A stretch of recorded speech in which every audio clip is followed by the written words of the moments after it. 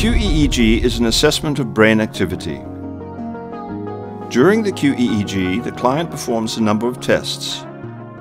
The brain activity obtained and the results of these tests will be compared with previous QEEG assessments from people of the same age and gender.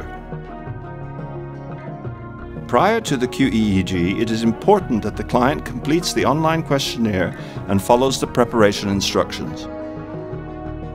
These steps can be found on the Brainclinics website.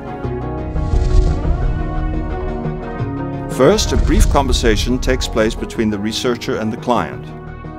During this conversation, the researcher will explain the procedures of the QEEG assessment.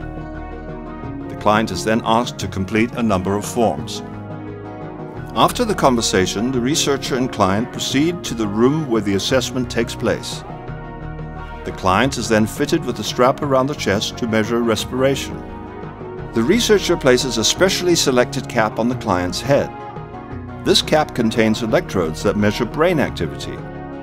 The cap also contains a number of electrodes that are attached to several places on the face, such as around the eyes and the jaw. Among other things, these electrodes measure eye movement and muscle tension.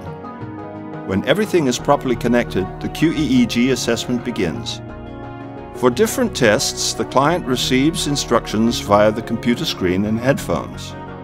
The whole QEEG assessment takes about an hour, and the client is asked to complete several tests using a button box. During the assessment, it is very important that the client remain relaxed and comfortable.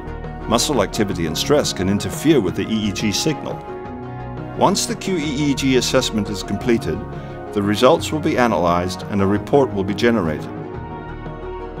This report will be reviewed and interpreted by the Brainclinics team.